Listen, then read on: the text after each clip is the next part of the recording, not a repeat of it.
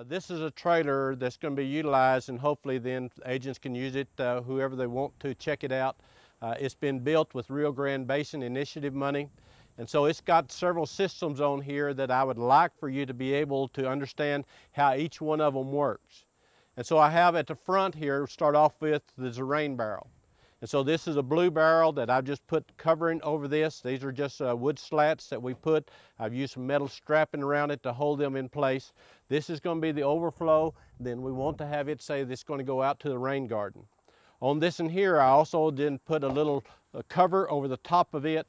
And then this inside, we drilled that 6-inch hole, and inside it I have a window screening. Then I've added rocks in to hold it in place as well to help filter that water and keep larger debris out.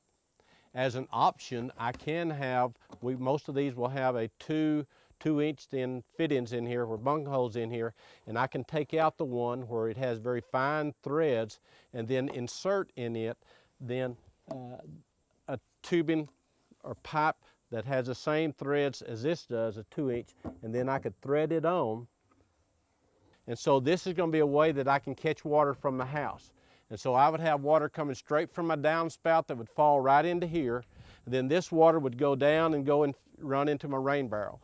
Then as it fills up, then this could be my overflow, or it could be then turned to the side and go to my next rain barrel as well. So I could connect several of those together with this process.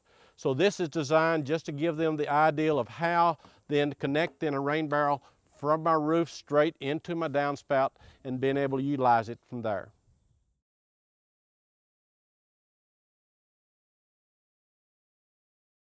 Once I move from a rain barrel into a much larger collection tank, we have a 340-gallon collection tank. I have a roof and then also a gutter here that's going to move the water into that storage tank. And so I want to have this as one part of the system, but the other is going to be bringing water out that I will go through a screen, then go to a pump, and then I'm going to move this, and so I would have a full disinfection system. And so I'll be looking at water moving into each one of these filters, and then there to a UV light, and then from there I could be able to drink this water, or in this case I'm going to send water back on top of the roof. And so I'm going to turn the pump on first. These are a very simple pump that has one little green button or blue button on it that I will push, and then it should be turned on. And so we see water first coming to fill up the first filter, then it's going to fill up the second, and then the third, and then water is going to come through here. I have it cut off here. So once we've got this here in full pressurized, it should shut the pump off in a short time. These filters I have 3 of them set up. One is going to be a 20 micron filter, then I have a 5 micron filter, then a charcoal filter. These need to be set up according to what then the manufacturer says needs to be used in our ultraviolet light.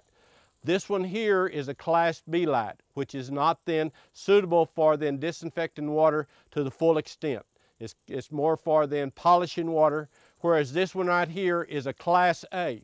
And it's a Class A, and they both may have the same intensity of light, but this in here has a control on it that's going to be monitoring the clarity of that water or the turbidity of that water. And if it gets cloudy on that light so that that light cannot shine through and destroy any of the pathogens, it will shut that water off. And so this here is going to be in the controls. It's going to tell me not only how many days it's been used, but also then when that water is not going to be acceptable to be utilized. These light bulbs are designed to be replaced once a year. The filters need to be replaced as needed in that. So once I got this water in here, I could be able to drink the water right here from this faucet and have it safe to drink in time. There's things that we need to know. We need to follow manufacturer's recommendations. The water first that comes through there may not be fully disinfected. So I need to understand all of those things before I start looking at then this as a water supply.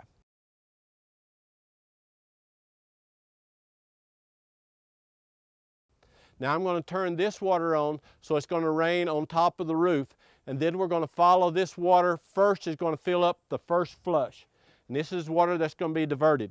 And in the bottom of it I have a plug that I'm just going to leave loose, and so when it's starting to fill up, that water is going to be draining out. But then as it then fills up, then we're going to see it's going to overflow into what's called a wet system, where the water's going to go down, then go across, and rise back up to go into the storage tank. And so I'm going to turn this on, and so it's going to be starting to rain on top of that roof.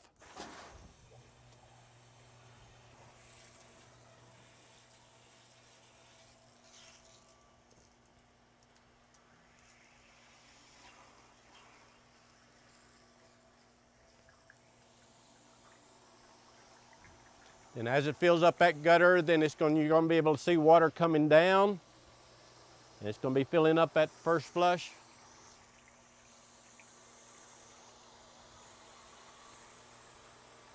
And I can adjust this so that water comes off of there faster or slower depending on what I want to happen. And so we see that it's first filling up this first flush. This water then is going to be diverted. The goal is to have this drain so it drains all this water out within 24 hours. Then once that water is diverted, then the water is going to go into my line. That's going to run it up and into that storage tank. Some of the research has shown that there's only mixing taking place right in the top 1 foot of this, and the rest of the water is going to be diverted, and it's not going to be then contaminating then the collection tank supply. So this is pretty well getting full. At the same time, we can see that this is also filling up on that other side, and then water is flowing into that storage tank. So I can have this system running all the time if I need to, so that we can watch and see the water. I'll see enough bubbles in there to give me an idea of where the water's moving and moving into that collection tank from our gutter on down. One way to determine how much water is in that storage tank is have a clear tubing that I could have connected to a faucet, and it's going to show me where the water level is in this collection tank. I like other devices that I could set on the tank that would give a dial or some way to indicate then how much water is in there, simply because if I leave this where water is in here, if sunlight would get into it, algae is going to start growing in here and it's going to start turning green, and I won't be able to see how much water I have in there. If I am going to use this, my preference is once I've checked the supply, turn this off and then drain this water out, and then wait till next time before I utilize it again, and then measure next time. And so I could drain that out and leave it there rather than having water in there all the time. Now this collection tank also has an overflow, and so once this storage tank is full from the rains, it can then overflow here, would go out. Then I have it capped so that the other critters cannot get back into here. It needs to either be screened or then capped so that I can keep then things out of there. The other thing I didn't show you, that I also have a screen inside so that it's going to keep out the leaves and debris that might fall on that roof, and so it's going to screen those out before it goes into that collection tank.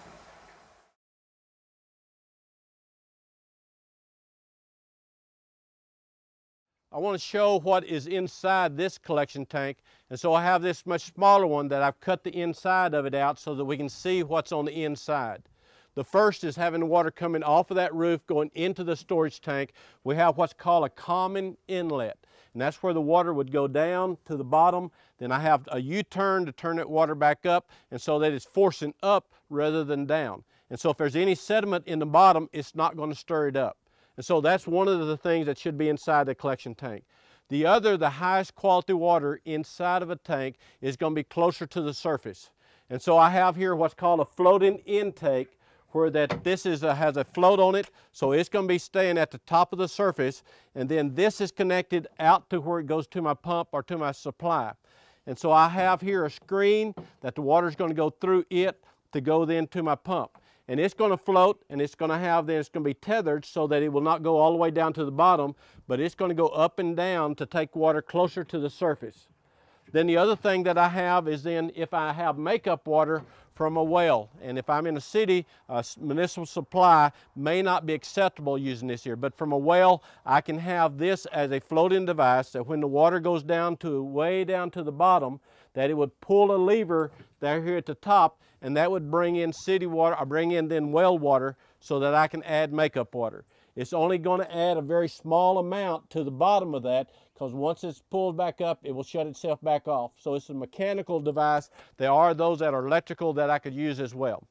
Then the other thing that's inside here is in my overflow. And so I have an overflow that's here that the water's going to come out, but it's tied in on the inside so that I can then have it what's called a skimming overflow. And so on this one here, I'm going to have a small P-trap in it where I'd have a little bit of water so the critters cannot go in to it. And then it's also the cut at an angle, so it's going to take the water out from the top and then have it go into my overflow.